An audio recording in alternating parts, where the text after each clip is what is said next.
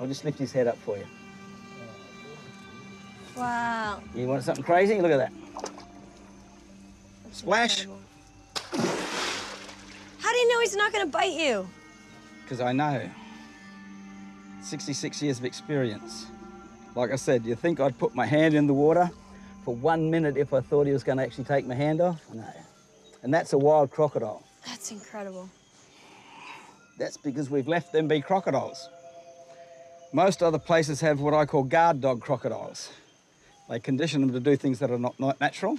This is natural. Anything splashing means it's in trouble. You react to it straight away.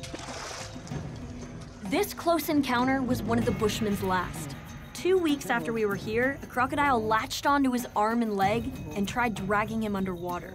Bredl retired right after, now with limited movement in his hand.